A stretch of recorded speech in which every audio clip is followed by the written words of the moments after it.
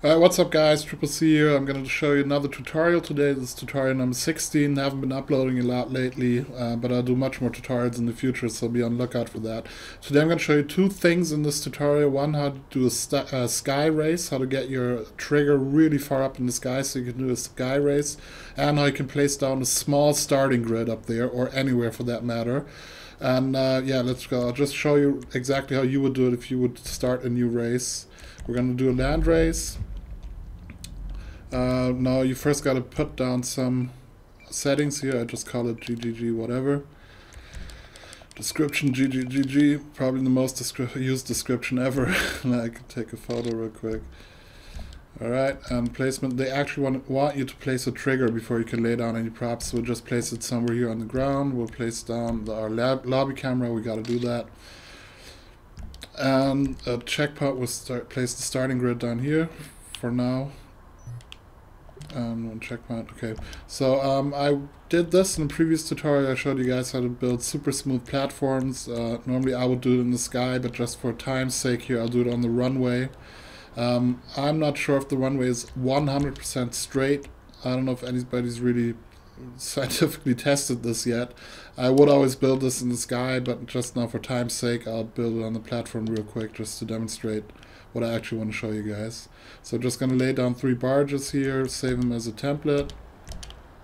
1, 2, 3, save template. Alright. Now we got our props. We go over to templates. I'll select that template. And first we're going to get the platform straight now. And what I would always do, especially if you're building in the sky, first get your platform exactly straight on the ground, because in the sky you're never really going to see how straight you are. So we're going to pitch it. And we're going to go to the edge of a building where you know this building is 100% straight. And now we're just going to use this as a reference basically to get our platform exactly straight. And take your time with this, you know, because if you start out in the sky and your platform is not straight, the longer you build it, the more difference it will make.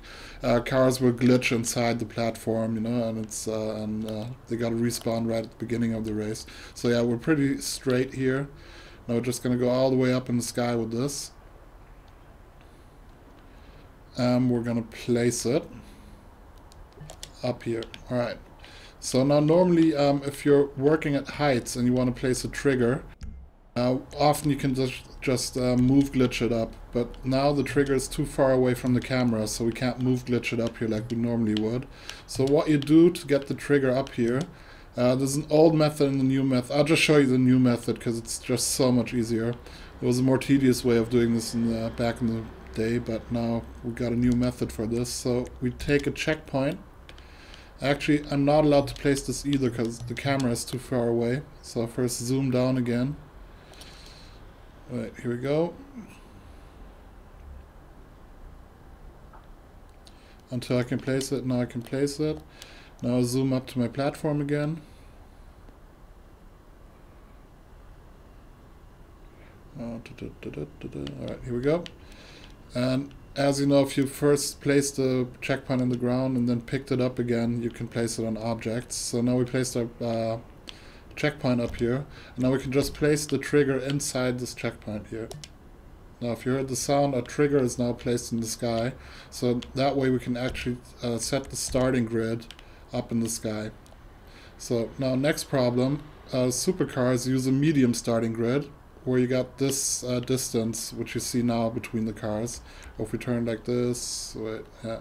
So let's see, we got 3 barges here, an 8-player starting grid. Yeah, we could probably, let's see how many we can get up here. Yeah, now we're in trouble already with car number 13, you know. So if you would want to have a 30-player starting grid with a medium grid, you would actually have to place 9 platforms or something like that. So what we're going to do now is we're going to switch over to small grid. That's the grid for the motorcycles. And as you see, it's much smaller. So we'll just go up here to 30 players. By the way, if you're further in the building process already, you might have motorcycles ticked off. So you got to hit the check mark at available vehicles at motorcycles again to be able to set the small starting grid. So now as you see, yeah, actually we can fit a 30-player motorcycle starting grid on only 2 platforms. So you save just so much space. Also, if you're building in the city, in narrow streets or whatever, you know, just always use the small starting grid because you can just get in so much more vehicles in a tight confined area. So we'll place down a starting grid for motorcycles for now. Now we want to glitch this back to cars. So what we do, now we first save our race. Hit save. Okay, my race has been saved. Now you go to race details. And now you just turn the small grid back to medium grid. Or even large grid. Turn to large grid. That way you can always put vans in there too. Now if you go to available vehicles, only the motorcycles and cycles will be turned on because you just glitched in the small starting grid. So now we can just check mark all the other ones we want to have in again. Let's say we'll take supers in and we'll take vans in. Now just hit circle, go back, and now you can set your default class to whatever you want. So now you see, even with vans where we use a large starting grid, bigger than for supercars, they're now glitched in on the small starting grid. So yeah, now you could also take, for example, you could also take the motorcycles out again and the cycles out again, you know, and just leave the classes in which you actually want in your race. So now we just got vans and supercars with a small starting grid here. Alright, let's test it with vans real quick. That'll be funny. Boxville, burrito, camper, clown. Let's just take the clown van. Test race.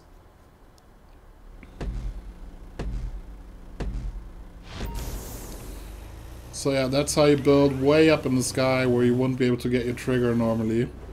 And with a small starting grid, I'd always recommend using that because you can just always work in tight confined areas. Also, if you're really playing with 30 players, player number 30 doesn't have to catch up as much to get to place number 1, 2, 3 and so on. So yeah guys, hope you enjoyed it. That's how you build sky races with sky triggers and glitch in a small starting grid. I'll be doing much more tutorials in the future, so look out for that. Hope you guys enjoyed it. See you for the next tutorial. Take care.